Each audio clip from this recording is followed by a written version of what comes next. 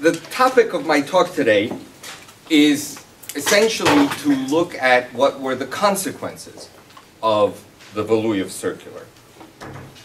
But the problem with that is that there is almost no way for us to quantify, for us to actually trace the consequences of either Valuev or EMS.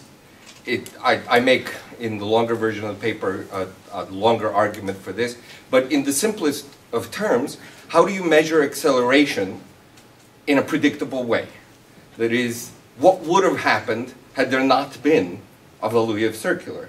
And that's practically impossible to determine. So the next best thing that we can do is to look at individuals and trace their careers as exemplars of what the Valuev circular and later the embodies did.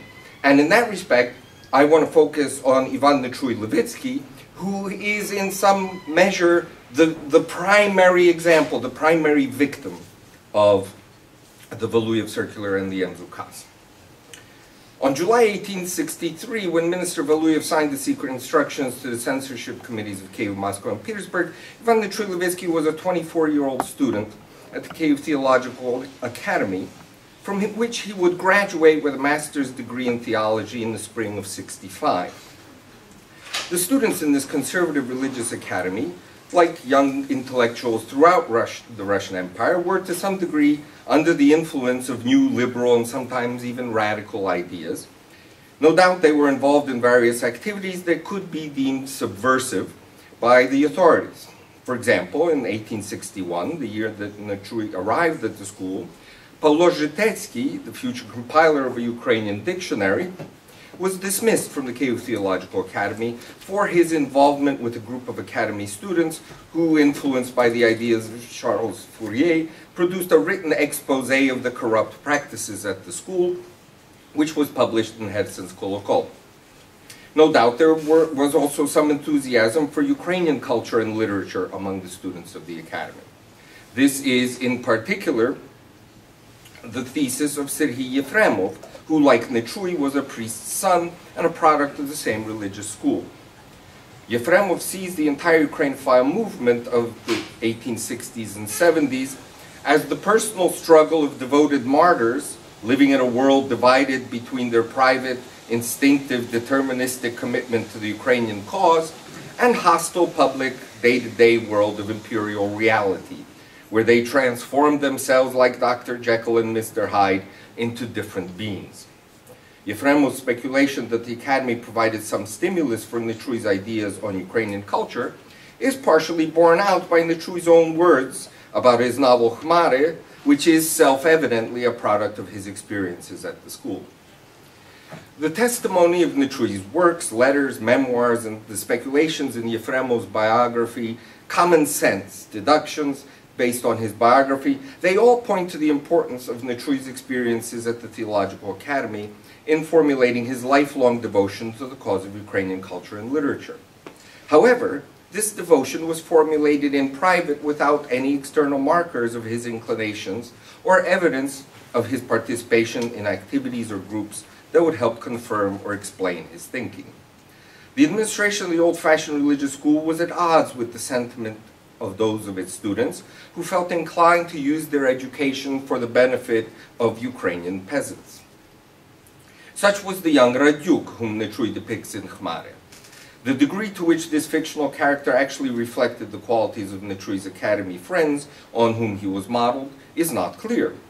In later years, Nechui was criticized for the feeble energy and political confusion of Radyuk's activism. These traits might have been the actual qualities of the student activists, but they're probably also evidence that the writer, Nechui, was not personally involved in these rebellious activities.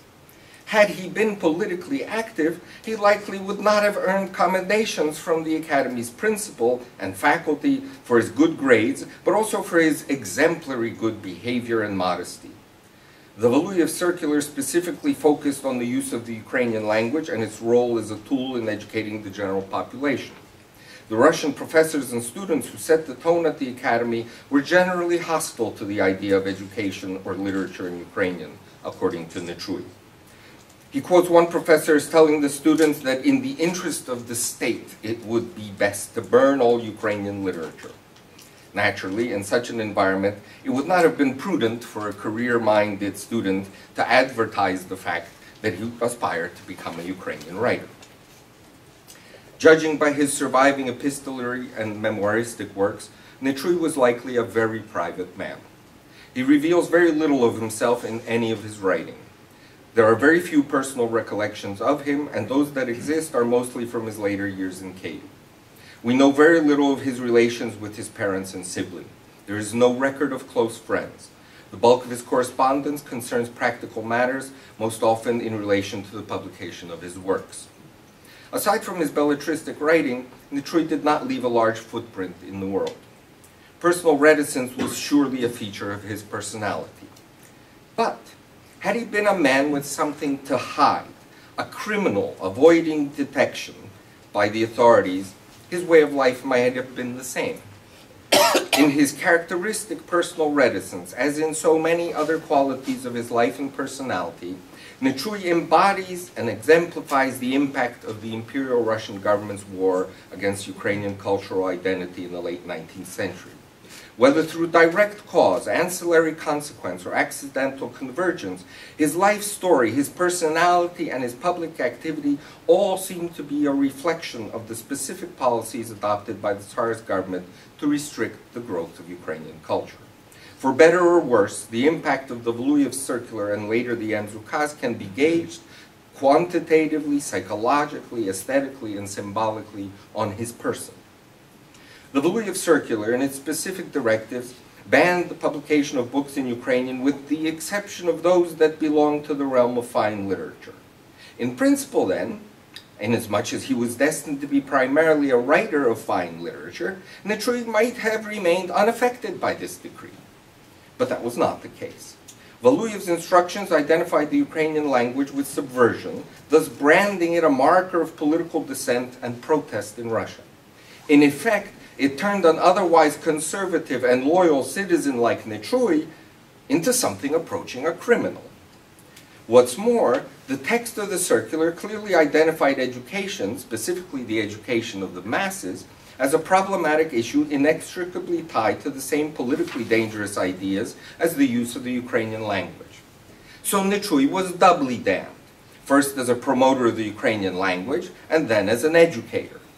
Finally, the minister also saw fit to mention the Ukrainian translation of the New Testament, recently submitted to the censors for approval, as another undesirable manifestation of this politically suspect interest in the Ukrainian language. Although not a particularly religious man, Nechui was the product of a clergy family and was completing an entirely religious course of education. That too was seen in less than benevolent terms if combined with Ukrainian sentiments. Despite all these foreboding indicators, Nechui was ready to make his way in the world. He hoped for an appointment as a teacher in Kyiv, but was given an assignment at the seminary in Poltava. He was well liked by his students, and one memoirist recalls his emotional readings of Shevchenko in class. But the salary earned by teachers in Orthodox seminaries was very small, and Nechui realized that if he stayed, he would be condemned to terrible poverty. There was another factor as well. In Poltava, Nechui began to write. There he wrote his first works entitled Dvi Moskovki. In the aftermath of the Valuev circular, this was an activity that could not be comfortably pursued within the bounds of an Orthodox religious institution. Nechui needed a position that paid better and offered more personal freedom. Ironically, the opportunity arose as a result of the same Polish uprising that also led to the Valuev circular. Russian imperial authorities took a number of repressive steps following the uprising to prevent a recurrence. One step was to inculcate loyalty to the empire by better controlling the education of Polish children. Of course, teachers in these outlying and potentially hostile provinces, from a Russian perspective, would be paid better, a kind of combat pay, and they would moreover earn 1 1/3 years of service for every year actually served, which is why Nechui-Levytskyi was able to go out on a pension so early. But not all the children living in what was considered Polish territory were Poles. many were Ukrainians. So here was an opportunity for Ukrainian teachers to exploit the Russificatory policy to their own advantage. Nechui asked two of his former academy professors, Teofan Lebedintsev, the historian and future editor of the journal Kievskaya Starina, who was serving as the supervisor of the Cholm school district, and Yevhen Kryzhanovsky, who was also taking up a position as a supervisor of the school district administration in Podlasia, to find him a position in the town of Bila Podlaska, 147 kilometers east of Warsaw, in an area with a significant Ukrainian population. Lebedintsev did manage to place Serhiy Hrushevsky, the father of the future historian Mikhailo Hrushevsky, in the home schools. But Nechui did not get the position he wanted and was appointed to a girls' high school in Kalisz, 207 kilometers west of Warsaw. This was not even remotely a Ukrainian area, and Nechui found himself in the heart of Poland teaching Polish girls Russian language. Not surprisingly, he asked to be transferred, and in June '67, after just 1 year in Kalisz, he took up a similar position at a girls' high school in Siedlce, 89 kilometers east of Warsaw. This was a girls' school for uniates, that is, for Ukrainian girls. Nechui felt more comfortable here and participated in activities with his students that went beyond his formal duties as a Russian teacher. He even accepted the position of school librarian, which entailed a small salary bonus. Where the salary for a seminary teacher in Poltava had been, according to Nechui himself, 250 rubles, in Siedlce he was reportedly earning 1,200. As with much of Nechui's biography, there is no shortage of ironies and uncertainties in this episode.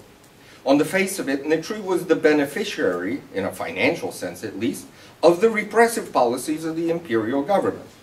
Not only was he to be paid much better than he would have been paid in Poltava, and qualify sooner for a pension, which he would collect for a very long time after his retirement, but he would be teaching Ukrainians. His subject was Russian language and literature, of course, but we know that his extracurricular activities in the school included participation in the staging of Kotlяревsky's Natalka Poltavka. In keeping with Nechui's general reticence, we have only the scantest evidence for precisely why he wanted to leave Poltava. Money was certainly a strong motive, but in his memoirs he also says, "I knew that I could not hold on at a theological seminary if I would be writing in Ukrainian." Was there a real threat, or was Nechui merely reacting to a general sense of the conservative nature of religious institution? Had the Valuev circular succeeded in evoking fear, even though the specific writing that Nechui was pursuing was explicitly permitted, since it was Valuev? Was the Valuev circular pushing Nechui into the ethnically mixed, partially Ukrainian territories of eastern Poland? Nechui's Siedlce period also illustrates another irony, perhaps the most important one of the Valuev circular and the Em's Ukaz. Among the officials involved in ratifying the plans that Lebedintsev and Kryzhanovsky were formulating for the schools in the Union eparchies were former members of the Kyrillo-Methodian societies, Vasil Bilozersky and Pantelimon Kulish, who had been rehabilitated and were now officials on imperial service in Warsaw. After Nechui transferred to Siedlce, he established contact with Kulish and showed him the stories he had written in Poltava and Kalisz. At this time, Kulish was actively promoting contacts with Ukrainians in Austria, and he was specifically involved with the establishment of a Ukrainian journal in Lviv called Pravda, which became the mainstay of Ukrainian publishing for most of the last third of the 19th century. Kulish sent Nechui's works to the journal for publication and encouraged the young author to produce even more, including works specifically targeted at Ukrainians in Austria, such as Ukrainian translations of Russian writers, which made sense in view but would have seemed a waste of time in Kyiv. Eventually, Nechui established his own direct links with Pravda and with Ukrainian activists in Lviv and published most of his major works in that periodical. The connection between Pravda and Nechui was one of the turning points in the history of Ukrainian literature and culture, not only symbolically, but in a real and practical way as well. Ukrainian literature in Russia would likely not have survived in the era of imperial repression if it had not been possible to publish in Western Ukraine. Would anyone in the Russian Empire still be interested in writing in Ukrainian in 1899 if there had been no opportunity to circumvent the repressive edicts by publishing in Austria, if there had been no Ukrainian literature to read for 25 years, if there had been no Ukrainian writers setting a good or a bad example for their fellow writers to emulate or disparage, if there had been no Nechui in print, the connection between Pravda and Nechui, and generally between Ukrainian intellectuals in Austria and those in Russia, also created the common cultural space that allowed these two oppressed minorities to recognize each other as members of the same nation. In a delicious irony that cannot help but delight patriotic Ukrainians, the Valuev circular and the Ukaz, to the degree that they were responsible for re-establishing this East-West connection, not only failed in their general purpose, but actually helped develop a separate Ukrainian cultural identity, helped establish it. The unintended consequences of bad policy can be very surprising indeed. The existence of this East-West connection, however, was merely an opportunity. The pipeline needed to be filled. This meant that someone needed to provide literary works for publication, financing for the journals in view, and operational support and planning. What was needed was an organization. As we have seen, Nechui established contacts with Western Ukrainians through Pantelimon Kulish. But Kulish himself was something of an outsider in the Ukrainian intellectual community at this time. After the demise of Osnova, his organizational role in Ukrainian cultural affairs was in decline. Nechui needed a link to the activists in Kyiv who, following the setbacks of the Valuev circular, were reinventing themselves as a semi-secret organization that would come to be known as the Hromada. Once again, between Nechui's personal reticence and the secrecy now required to conduct Ukrainophile activities in Kyiv, there is almost no evidence indicating how Nechui established contact with and eventually joined the Hromada. His publications were certainly attracting attention. His name appears in the correspondence of some key individuals, including Mikhailo Drahomanov, who mentions in November 71 that he had heard of Nechui a long time before from Kulish. Of course, as a teacher in Sedlice, Nechui was far removed from the activists who were forming the Hromada in Kyiv. It is well established, however, that he liked to go home to his native Stebliu and Bohuslav during holidays and visited Odessa during the summers of 71, 72, and 73. Whatever the destination, home, vacation, or both, many of these travels might readily have included or accommodated a stopover in Kyiv. The itinerary he describes in the first paragraph of his later work, Живцем Поховані, is precisely such a trip from Sedlice through Kyiv to his native region. One of the few Ukrainian writers actively publishing works of literature must have been a very welcome acquaintance for the expanding circle of Ukrainian activists in Kyiv.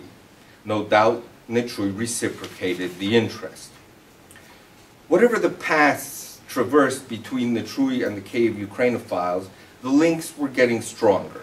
He was in Kyiv again in the summer of 73.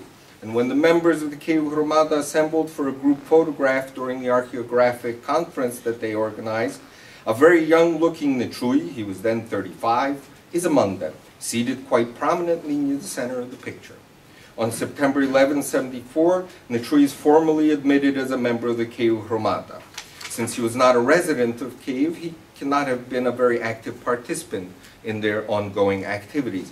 But his membership put him in touch with a very influential group of Ukrainian cultural figures who were involved in a clandestine organization. Once again, the Valuev circular has an unexpected historical and personal impact. Without the repressive measures and the hostile environment they engendered, the Ukrainophiles could have developed their activities in the open without need for secrecy and clandestine organizations. Nechui and most other members of the old Hromada were cultural rather than political activists. They saw themselves as the defenders of noble human principles, as promoters of culture and education, not as revolutionaries battling the government for social change. But the Valuev circular and the atmosphere of suspicion and repression that accompanied it turned these ordinary intellectuals into lawbreakers. The criminalization of Ukrainophile activities would eventually push the Kyiv Hromada into explicitly political activity, a development so antithetical to some of the older members, like Nechui, that it led to splits and disagreements between the older and the younger members of the organization. But even the conservative old guard in the Hromada had been pushed by the repressive policies into an understanding of their own activities that included the necessity to put themselves beyond the law. Coercion had curtailed the development of Ukrainian culture for a time, but it had also emboldened previously timid activists. Through repression, cultural patriots were being turned into fanatics, and believers were being turned into jihadists. To the mix of emotions that guided Ukrainian files like Nechui, a new one had been added: anger. Let's jump forward to 76 and the Mzukaz, which went a step further than the Valuev circular and effectively prohibited any publication in Ukrainian. Naturally, Nechui took this personally. His entire life's purpose was being cast into oblivion. He wrote an essay entitled «Непотрібність великоруської літератури для України і для Слов'янщини», a long-winded and complex treaty about the nature of literature and its relation to a national culture. Here Nechui argued that Russian culture and Ukrainian culture are different, and the only literature that is appropriate for Ukrainians is Ukrainian literature. He had said much more than that, but that argument alone captures the essence of the piece. A Ukrainian culture completely independent of Russian culture? For many, the idea was simply unthinkable. The Soviet Ukrainian scholar Alexander Beletsky expressed an accurate judgment of the importance of this essay. He didn't excuse or accept the ideas in Nechui's essay, but he understood their emotional origins. It's not a product of critical thinking, says Beletsky, but a product of emotion deeply scarred by the harsh measures of Tsarism, boiling over from the insult. It was a shriek from the prison of nations. On this point, Beletsky hit the mark. The essay was indeed the shriek of a badly injured soul, an angry, vengeful tirade from His Holiness Nechui, the self-appointed keeper of the flame of Ukrainian cultural identity.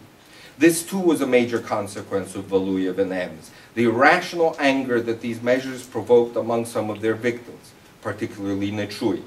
Furthermore, this anger itself is part of a larger and more pernicious consequence of the prohibitions: the absence of a public discourse.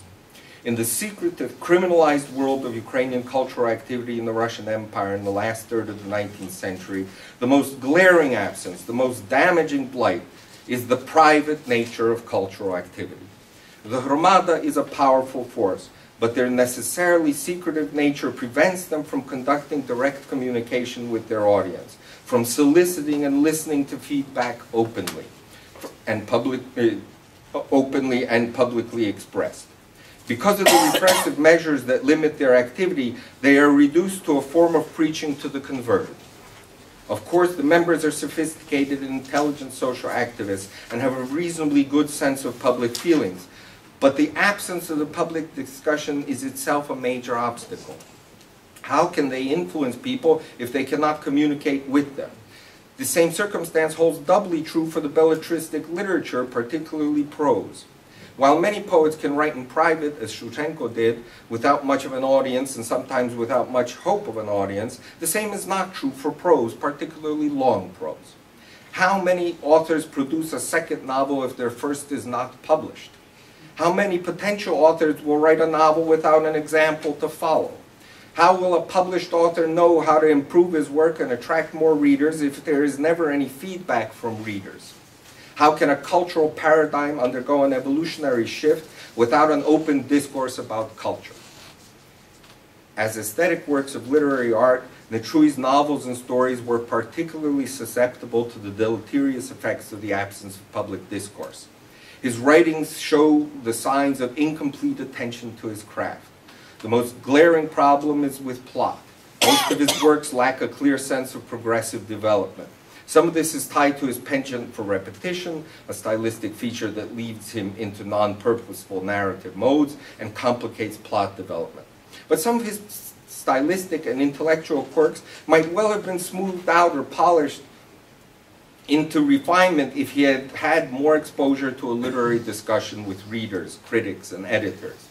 Nechui's reputation as an anachronite is no doubt based, at least partially, on his actual behavior, reflecting his reclusive personality.